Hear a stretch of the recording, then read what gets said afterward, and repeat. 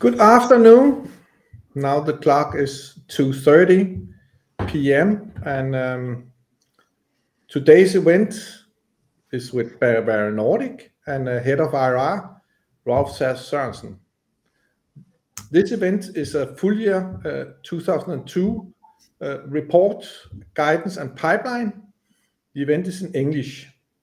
And for the participants, please, on your right side in the chat, post the questions you might have for Rolf, and I will pass them on during the session.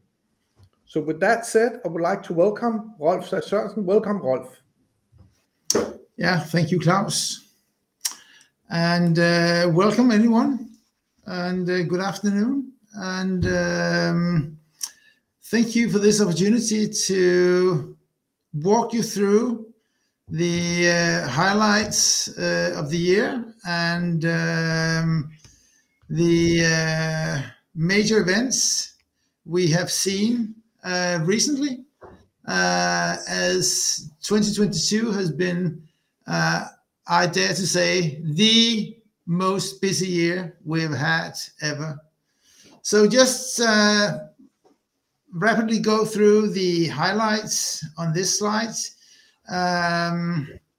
As everybody, I think, know, monkeypox is what would be what we all remember 2022 for. The outbreak started in May, and we have delivered vaccines, monkeypox vaccines, to more than 70 countries. We have made contracts to a large number of countries and to organizations, HERA, PAHO, etc., etc. We have contracted, exercised contracts in 22, and we will exercise some of these contracts this year in 23, and we have contracts that expand long into the future. Contracts we have already signed. RSV is also a key driver, has been in 22, and will indeed be a key driver in 23 as well. Last year, we finalized our phase 3 study with 20,000 subjects, and that was fully enrolled. We managed to get FDA breakthrough designation and prime status from the European authorities, and we also made a deal with Nuance Pharma for China and some Asian markets. Our COVID program, which is currently in late stage phase 3, we are currently recruiting the last patients in that program. We delivered very attractive 6-month durability data, and we are looking to forward to announce hopefully some interesting data very soon in the first half.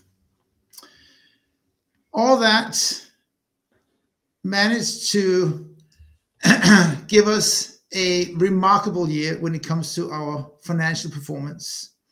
We delivered more than 3 billion in revenue and more than 300 million in EBITDA. The EBITDA of the results is 4 times more than what we delivered in 21, and the revenue is approximately double compared to what we saw last year. If you compare that to our forecast, and I come back to that in more detail, to what we guide for this year, 2023, you will see that again, we guide a revenue line of approximately 6 billion. So again, we are guiding a doubling of our revenue, but this time our result, we expect to make it 7 times higher compared to what we did last year. So an extremely nice financial performance. I'll come back to that in more detail.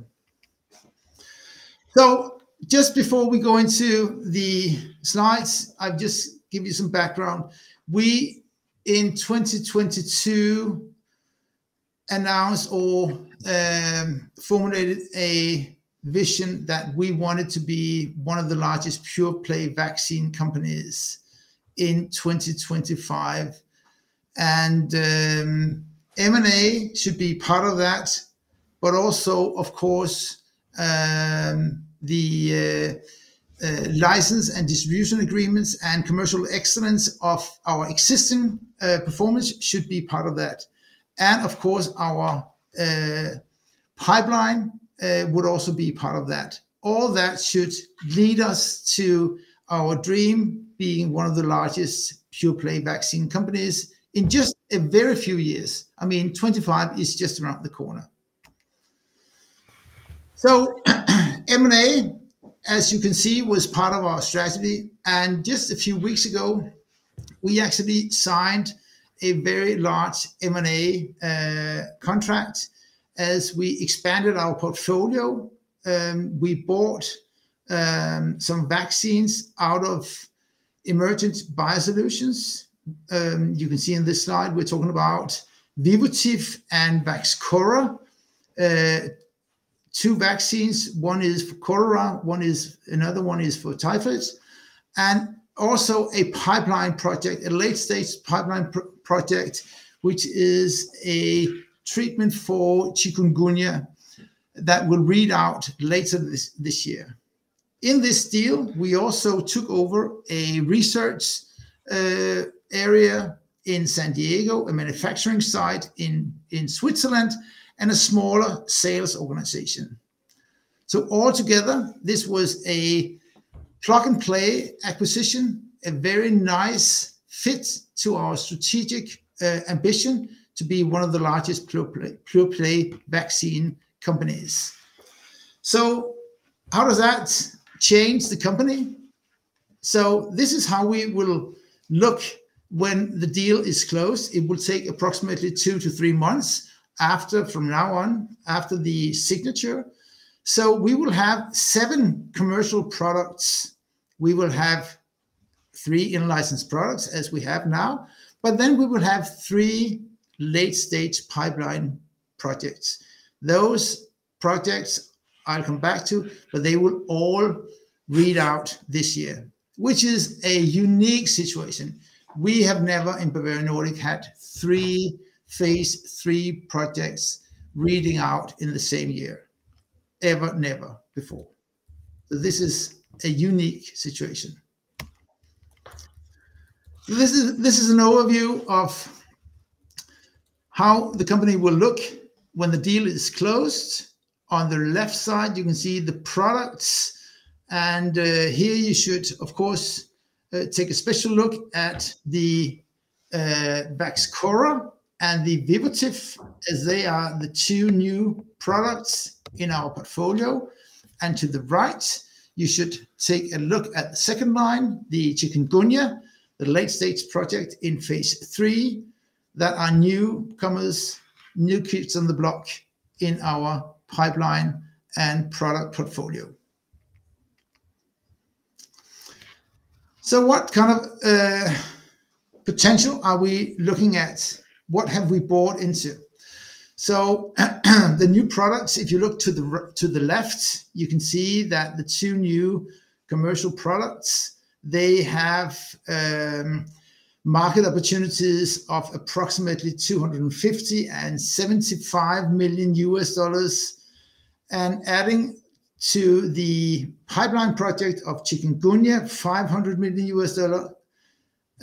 It adds up to $825 million US altogether. This is, of course, a competitive area altogether, but we hope and we expect that we can get a fair share of those market opportunities that we see in those 3 different areas: the 2 marketed products and the development project with chikungunya.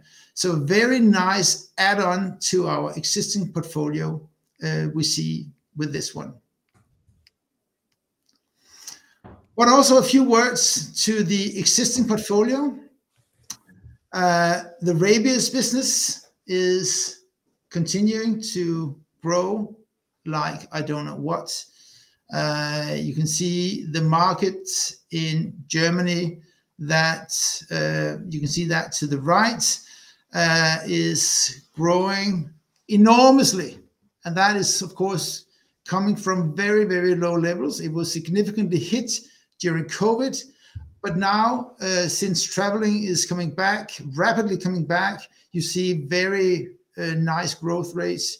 You see fantastic growth rates in Germany, which is a good proxy from the European market.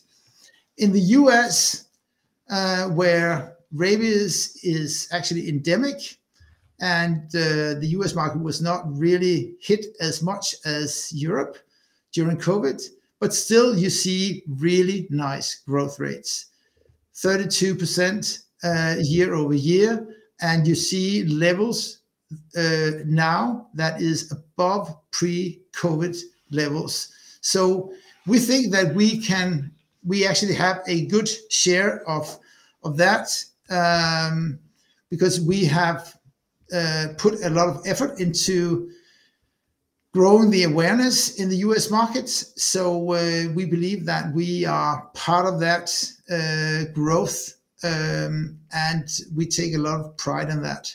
So a very important growth driver to the company. TBE is a more mixed picture. Overall, the market is growing, but quarter by quarter, you see some quarters you actually see a slight decline. So the market is not really recovering after COVID, as we see with TBE. We are expecting that in 23 this year, we will see a rebound of the TBE market, and that of course will be a clear benefit to our business. So looking into the outlook for this year, as previously mentioned, we are guiding 6 billion top line and 2.2 billion in EBITDA for the year, which is a significant increase compared to last year and compared to 21. So a very nice improvement.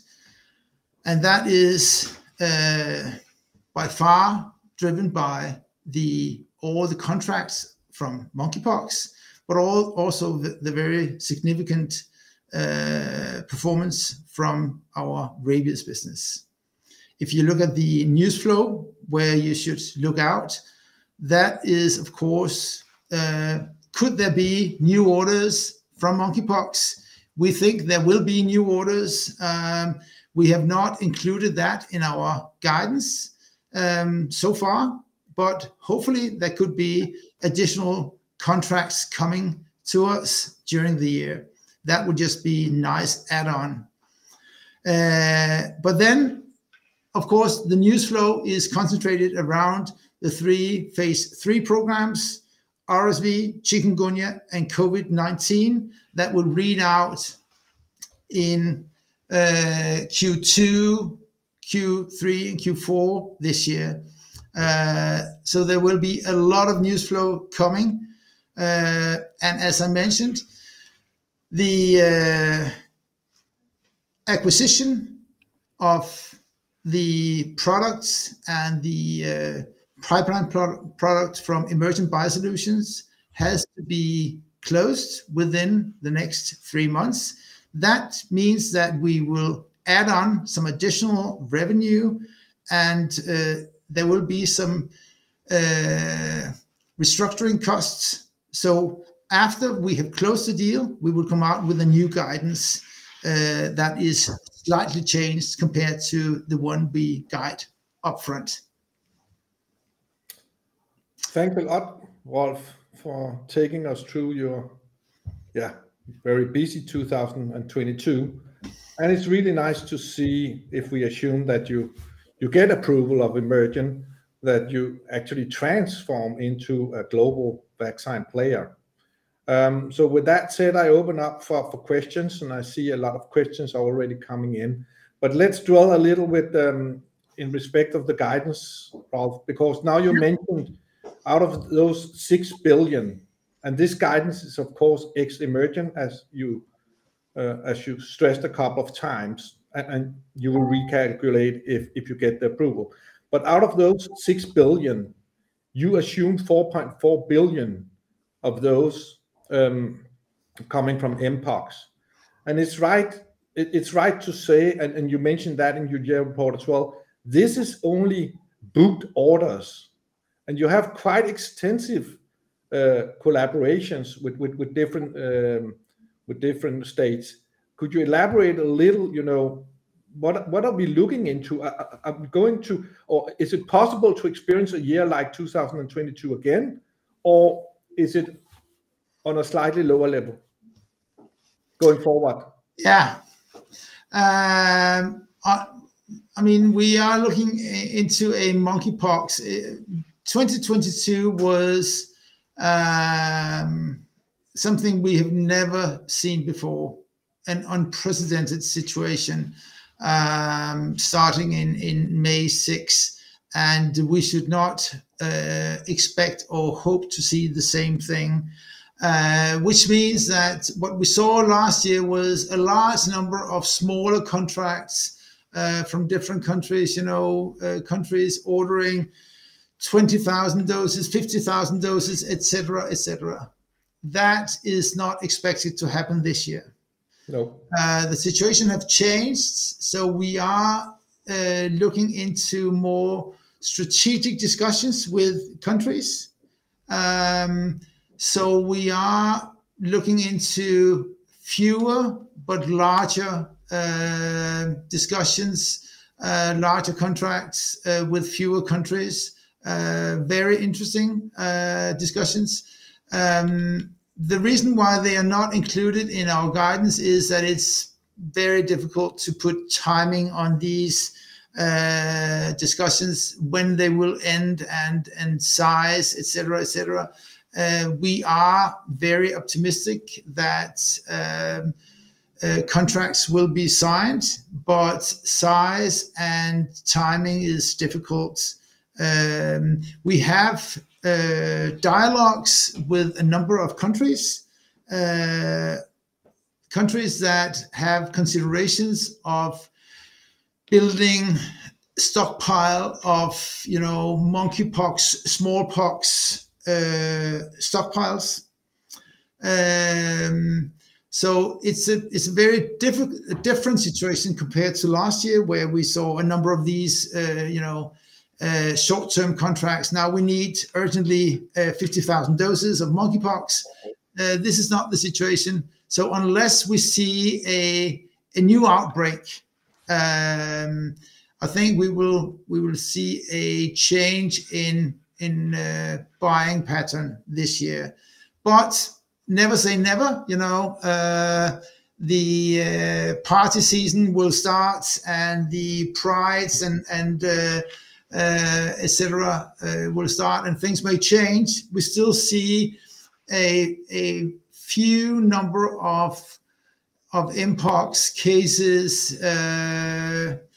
in the US, for instance, and in the European countries. So mpox is still around, and it could, explode potentially. But let's hope not. Is it fair to say, Rolf, that there's a 6 billion, all else equal, it's more like a floor guidance than, best case guidance? It's not a best case. Definitely, it's not a best case guidance. Definitely not. But it's, since this is a combination of different products, you cannot say it's a floor guidance. It's a floor when it comes to monkeypox, as it's only signed contracts. That's correct. Good. But it also includes our best estimates when it comes to revenue in terms of TB and rabies. So in that sense, you cannot say it's a floor guidance. Fair enough, Rolf. Okay, and I see some questions coming up here in the chat. So most of them, of course, related to your pipeline. So if we focus a little on your COVID program, things have changed. We are post-COVID now. Do you still see a market for COVID? And could you elaborate a little of what is going on in the US, Rolf? Yeah. I can say that we still see a market for COVID. I mean, people are still being vaccinated for COVID. And the market for COVID in the US, or the regulatory environment, is extremely dynamic. It's changing, rapidly changing, I would say. The FDA guidelines is changing, but right now the guidance is that they need, or they want to have COVID vaccines that is adjusted to the latest variants of concern. So modified COVID vaccines. So there's been this discussion around monovalent or bivalent vaccines, and our vaccine is a monovalent vaccine, but has shown very nice protection against variants of concern. So right now the regulatory environment in the US is difficult for us, but it may change. But right now it's actually quite difficult in the US, I must say. But let's see. I think as always, data will determine the future of our COVID vaccine. We will have our data available, expected towards mid-year. We will have efficacy data towards mid-year. We will also have durability data from our phase 2 study around mid-year.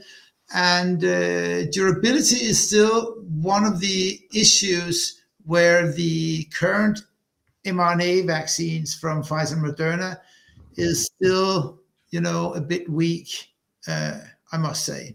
So, I mean, the jury is still out, we think. So let's see. Let's wait for the data and see how the competitive landscape is really looking at that point in time. Good, Rolf. And then let's jump in just quickly to mpox, because the version you have today is a fluid version, but you're working on a freeze-dried version as well. There's some questions about that. Does that change anything at all, Rolf, besides distribution and logistic? It's most likely that the freeze-dried version will mostly have an impact on smallpox stockpiling. It may not have as huge an impact on monkeypox,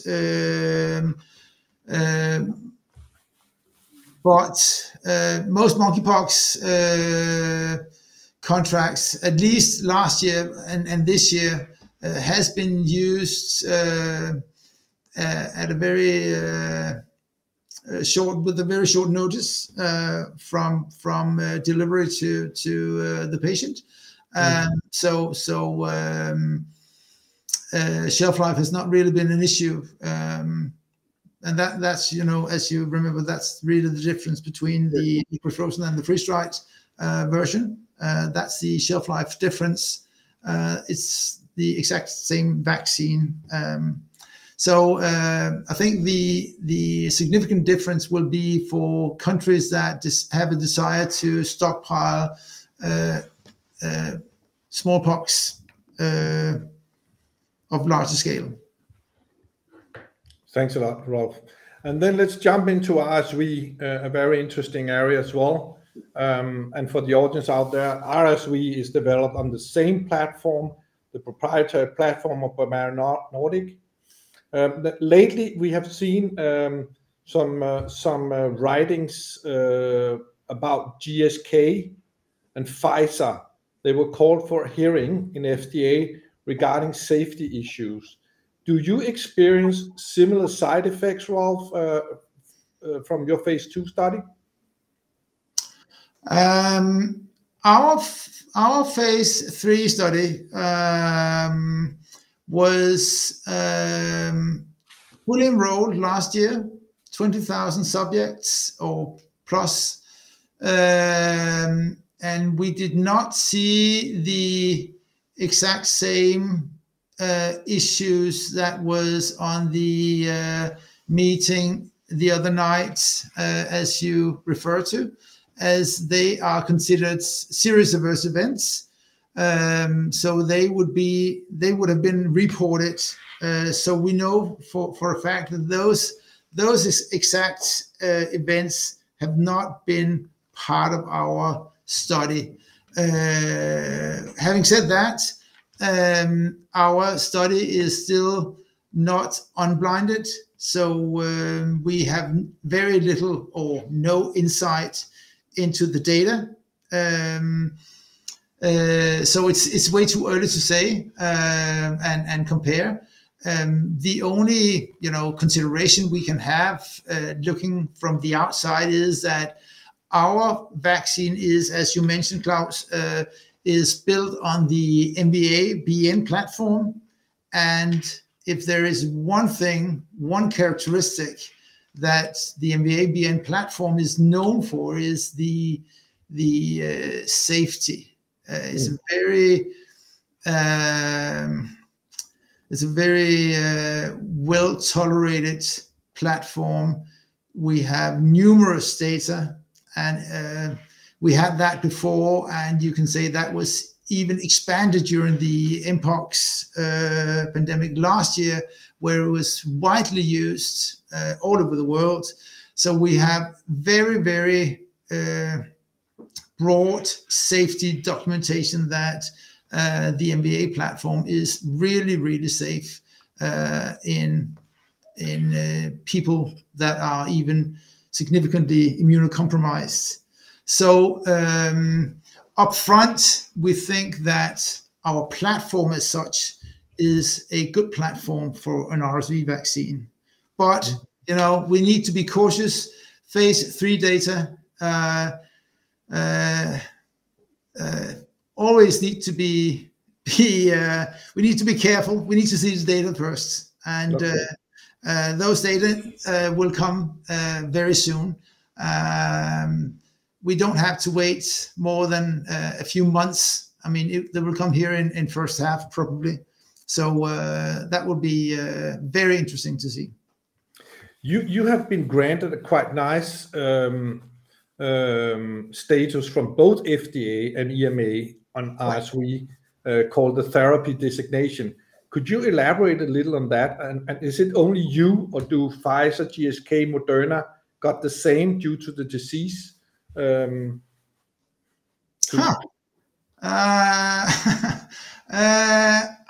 am not sure whether they all have both. I don't think they all have both designations as we have, but I'm absolutely not sure.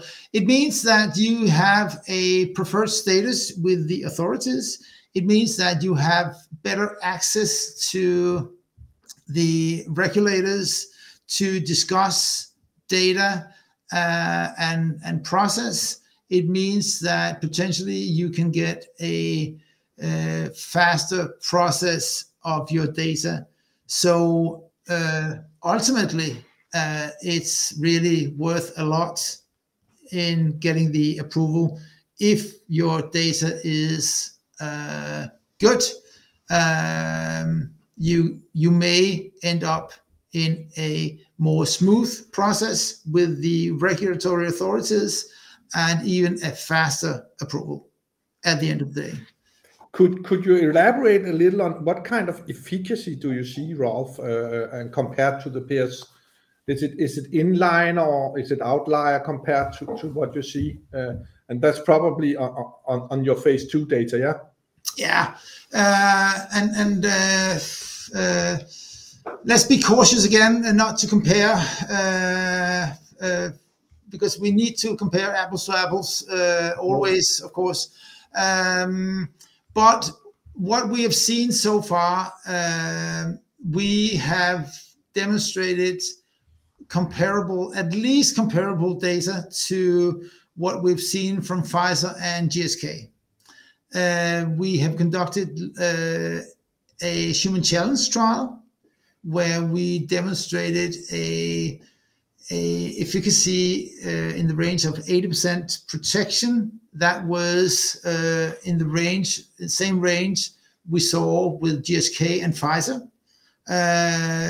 So that was promising, but the endpoint was slightly different compared to what we are to compete on, so to speak, in phase 3. So we need, again, Klaus, to be a bit cautious. But having said that, all the data we've shown so far in early stage development, phase 1, phase 2, human challenge, our candidates have delivered very convincing data and compelling data comparable to the competitors.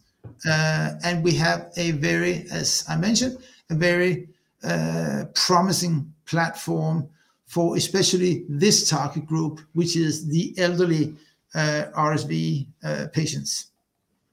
Thanks a lot. Let's dive a little down to TBE and to your other vaccines. So it's right to understand, Rolf, just for the audience, TBE is not present in US today. Yeah, that's correct. TBE is endemic in Europe and it's spreading. It's not does not exist in the US.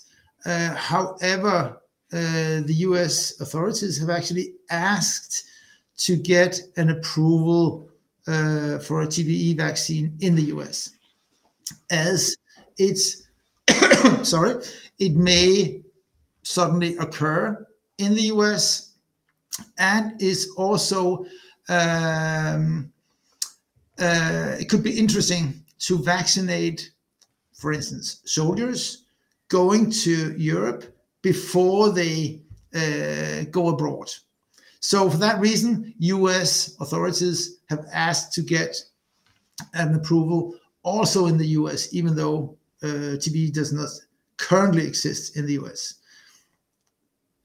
Good. And then shortly, because then you have rabies, you have in US, and now when you get the approval for emergent, you are able to carry out the cholera and the typhoid vaccine as well. So those two products, are they already in the market now? I know they got approval a couple of years ago. And how are they selling in the market today?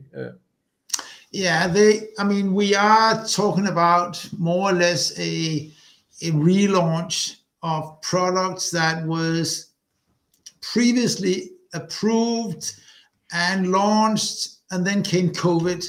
So what we're facing now is two products that has just been launched, and the other one is about to be relaunched. So we are talking about a, let's say, new beginning for those two products. So we will have the responsibility to show that we can make a new beginning for those two products. We can do better than the previous owner did. Or you can say the previous owner, Emergent, were unlucky. They they took over the products, and shortly after, COVID came, so they didn't really have a chance to perform on those products. But hopefully we will have a good chance to exercise. We have shown with especially our rabies business that we have built our we have built our own commercial infrastructure, and we have built the awareness, and we have managed to exercise on the market and show very strong performance in that market. We hope we can be able to do the same. And those two new products will have synergistic effect in the sales force in the US. Our small sales force at this point only have one product, and in the future they will have 3, and maybe in the future 4 products, and that will be a huge benefit for our sales. Yeah, and actually some of the price you pay for emerging is to the performance. Yeah. So well, and if we stay a little bit with synergies, Rolf, there's a question here about in an operational perspective, synergies on the production sides that you actually buy into Bavarian. Where do you see synergies in that sense? I think you mentioned it in the report, but you could probably elaborate a little on that. Yeah. Now we are taking over this, you can say, plug and play manufacturing site in Bern in Switzerland. And if there is one thing we have known the last couple of years, is that capacity is a key issue in the vaccine business. We talked about capacity, lack of capacity last year during the Mpox outbreak. Have you capacity enough to handle the outbreak, etc., etc.? And the year before, it was all about discussions of capacity during COVID, where the different COVID players tried to buy manufacturing capacity from each other. We have, as you know, a large manufacturing site north of Copenhagen in Kvistgård, but it's a manufacturing site which is difficult to expand further. So this is a great opportunity for us to be able to take over this site in Bern, where you have the 2 existing products and chikungunya, and we have the opportunity also in the future maybe to bring future products into that site, should it be potentially. I mean, it could be that RSV in the future could be in that site, or other commercial products. So it's really a good opportunity for us to expand our manufacturing footprint. As you may remember, we did a collaboration last year with Grand River in the US, a filling partner. So manufacturing and filling capacity is a key concern in this industry. And this is a great opportunity for us to expand this as part of this deal. And if you look at the valuation of what we're buying, if you were to build, if you could imagine that, if you were to build a manufacturing site of that scale from a greenfield, that would be extremely expensive in itself. So it is an attractive part of what we actually take over. We get a number of qualified people on that site as well, at a time where it's actually difficult to get hold of qualified people. The same goes, by the way, in the R&D facility in San Diego, where we take over a group of people that is currently handling the chikungunya project. Good, Ralph. And then there's a question here from Simon about current run rate. I think he addresses the COVID market, and we have talked about that before, Ralph. Should we equal the COVID market with the flu market?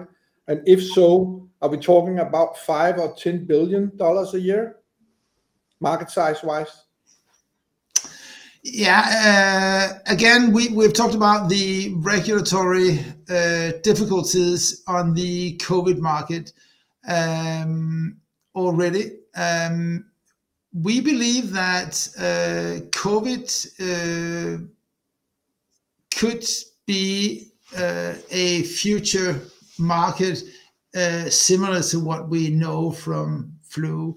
The flu market today is, I believe, an annual market in the range of $6.7 billion annual sales, and COVID could likely develop into that kind of market size if you are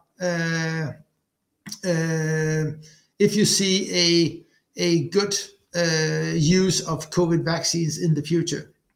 But for us, it's a prerequisite that we can get access to the US market, that the regulatory constraints we see right now is somewhat lifted. But the market could be a flu-like market in size. Yes. Thanks a lot, Ralph. I don't know if there's any other questions from the audience. Doesn't seem like there's any other questions popping up. So with that said, Ralph, thanks a lot for a very good presentation. And we look forward to the approval of Emergent. And we look forward to you coming back here at HC Andersen. And I would like to thank the audience for all the good questions. With that said, enjoy your day, everybody, and we will close this event. Thanks a lot. Bye-bye.